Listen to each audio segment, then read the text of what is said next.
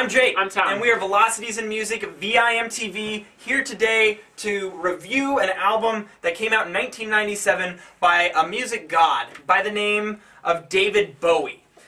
His 1997 album is entitled Earthling, and it is the album in which David Bowie experimented with techno, and even it's been categorized as techno and jungle. I get a lot, I know jungle and industrial are kind of similar. I get a ton of industrial, and I hear Nine Inch Nails sometimes when I listen to this. And Trent Reznor actually did like a remix and worked with them on I'm Afraid of Americans. Yep. And to tell you the truth, like critics were really split on this album. Like some critics got it and said it was just genius, and a lot of critics, like including AllMusic, which I think is a very reputable written review music site for any. I mean, they do everything and they do it well. I think but I know AllMusic gave this like a 50 and out of 100, and I think that is just way too low for this album. I mean, I think people, and this is one thing I'm going to rant on really quick, and then we'll get into the actually talking about the music of Earthling, is that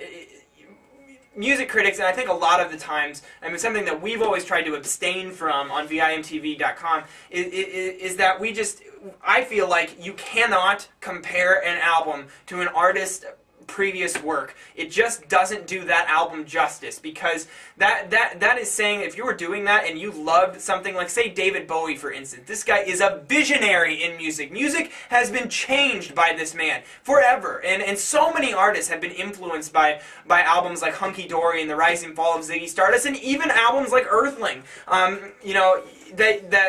How can you question that? But I think what happens is music critics develop their opinions on music based off of those classic albums. So when these visionary, experimental artists change styles, because they're not going to do the same thing over time. If Paul McCartney would have done the same thing over and over and over again, he would have been looked at as a joke, because the album is like, it dilutes the quality of your work. And you want to see artists experiment with their sound and change what they're doing. And it's just all about how they embrace it. Can they do it well? Can they do it effectively? And I don't think that all the reviews that I've read about Earthling, that, obviously this came back in '97, so these reviews are 14 years old, they never really did, they don't do it justice. They don't give this album the deserved, critique that it really deserves, because it's a whole different beast. It really is. And you cannot compare it to Bowie's previous albums, because it's not meant to be compared to those previous albums. And so that's just a little beef that I have. We try to look at an album and look at it just for its singular nature. Now, this is a request. This was a written request. We do written requests at VIMTV. If you write us, essentially, this was requested by a guy named Alex B. Alex, thank you for the request. This episode is dedicated to you. And Alex wrote us a fantastic, pretty much an essay on why we should review Earthling, and he did a great job of explaining why he liked it, what he thinks that this album did for music in general, gave us some back history, and told us why he was interested in hearing our opinions on it. And because it was so well written, we honored his request, and we're reviewing it today.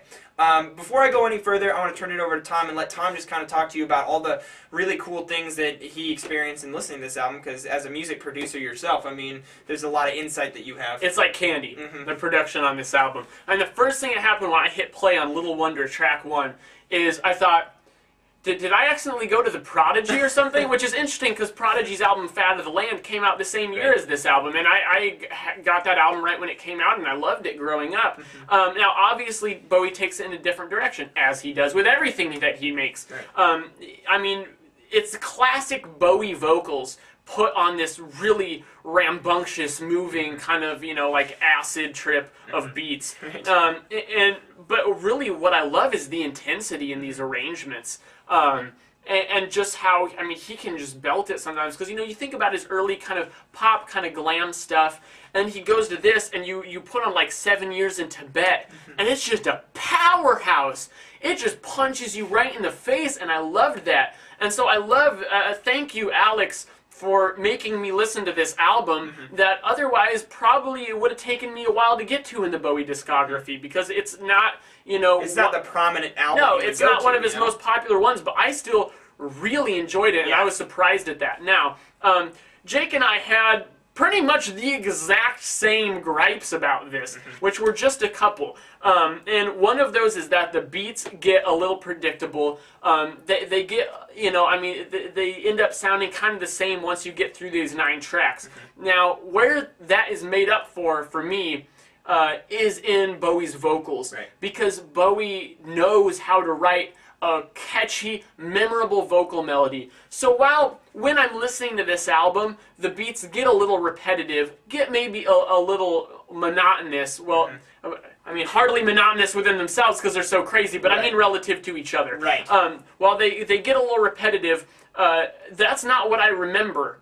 What I remember from these is how powerful and moving these songs are in the vocal melodies and the production. You're right, and even you know, the composition of the songs. You know, I'm thinking this came out in '97, and I'm thinking of, you know, if those of you who have ever produced music before, and in the programs, you know, you see the different track layers, and like this had to be one of the most difficult projects to put together. Especially since knowing Bowie, and he's old school. I mean, I'm guessing they probably did a lot of this analog still. Yeah, one interesting tidbit is in 1997 they played a show, and it was kind of a secret, but they went under the moniker the Dow Jones Index. Oh, I read that. Yeah. Dow spelled T-A-O, which I think is hilarious because I'm a finance guy. But it does, you know, Jones being David Bowie's his surname, which, you know, he obviously took David Bowie as a stage name. My point is that this album was definitely a different direction for Bowie, and because of that, it's so interesting to hear him do this and mix genres together too. Because while this is techno, like I said before, there's a lot of industrial. When these guitars come in, it is just powerful, and I got to say, I mean, we're two big industrial heads here. I love that. Anytime that there is just that industrial guitar, I've thought that was a super highlight of it. But you know, I thought that one of the things that I really enjoyed about this album is that it has this intense mood to it, but the album also flows very well. It's only 9 tracks. With some remixes tagged on that we don't consider part of the album, but the 9 tracks that make up Earthling flow very well from start to finish. You can put this on and listen to the whole thing, and I don't think that there's any skippable tracks. I think these are all very high quality tracks, and it even gets a little dark at the end, which I like when albums can provide some contrast, and I think that just does it.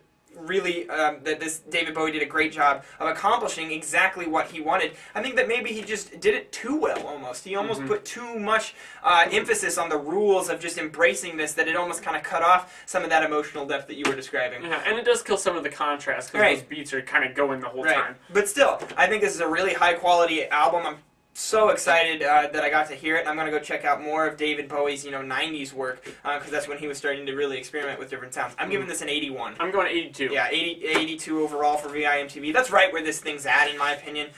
Really high quality. Not genius, not brilliant, but I'm so glad that this is one of those albums that was... I'm just so glad this was made, because it probably did influence music. Have you guys listened to Earthling? What are your thoughts on Earthling, and what is your favorite David Bowie album? Because whatever... There's a lot of them. Yeah, I mean, whatever one you guys say, I'm probably going to go make sure I listen to it if I haven't heard it already.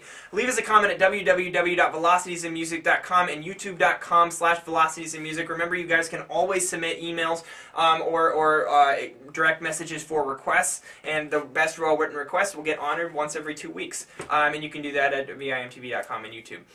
Also, check out like us on Facebook and follow us on Twitter, because that is where we communicate with music, and check out Ian's Tumblr blog at vimtv.tumblr.com. I'm Jake. I'm Tom. And we are VIMTV, moving music critique forward.